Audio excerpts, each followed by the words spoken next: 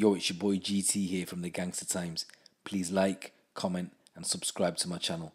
Also hit me up on Instagram, which is gangstertimes_official, and on my Snapchat, type in the search box. Probably heard of Gangster those Times. stories where backpackers go to South America, someone hands them a card but it's soaked with a drug. This drug instantly gets absorbed in your skin, and it makes you fall into a zombie-like state where you'll do anything for your attacker, from go to the cash point and empty out your bank account to pull the trigger on someone you don't even know. This drug is burundanga or scopolamine, and it's derived from the nightshade plants, and it's used by criminals in Colombia and Ecuador. It's believed that this drug is said to remove a person's free will.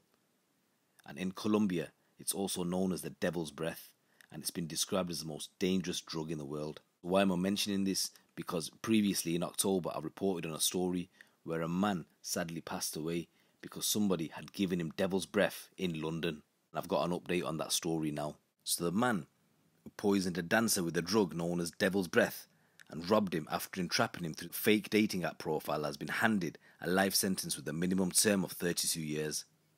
Joel Osei, who's 26 years old, killed a 43-year-old Irishman, Adrian Murphy, in the summer of 2019 with an overdose of scopolamine, but he was on a 1-year-long sabbatical when he died.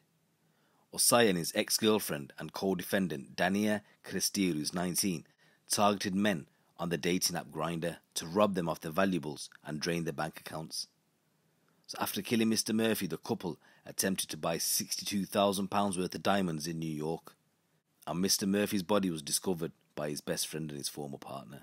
So his phone had been thrown down the toilet while a can of Coca-Cola was found to contain traces of scopolamine, and Osei's fingerprints were discovered on a bottle of whiskey which was left at the scene. Toxicology tests revealed the concentration of scopolamine in Mr. Murphy's body was many times the level consistent with a fatal overdose.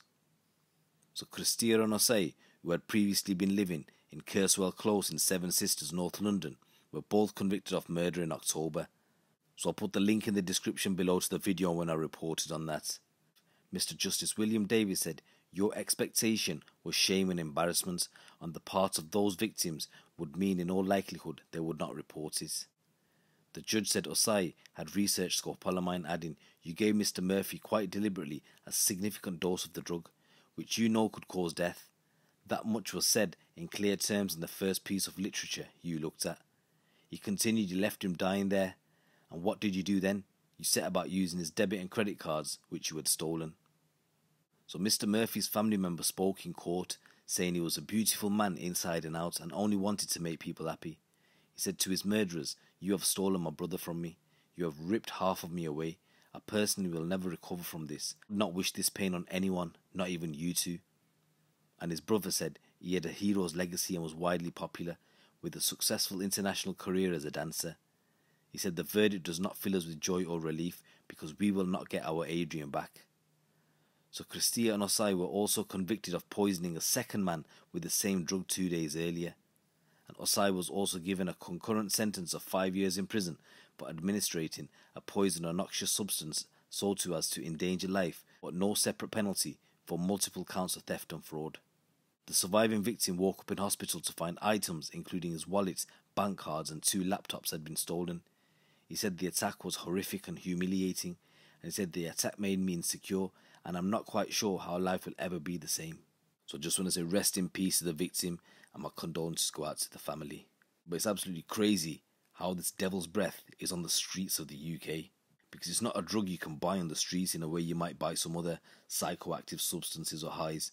It's not available in that sense because it's not a drug you'd want to take for a pleasurable purpose. It's actually horrible stuff.